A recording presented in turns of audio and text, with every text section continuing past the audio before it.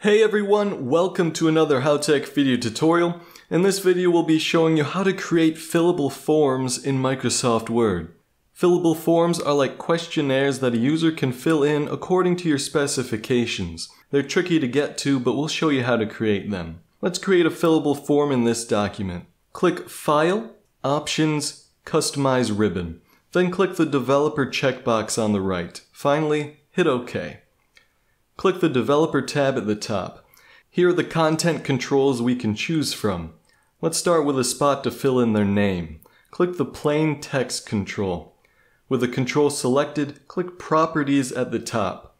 Here we can give it a title, change the color, and change the style. We can also add a drop-down control. Insert it and click Properties. We can edit it like the plain text control, but then we can add options for the users to choose from.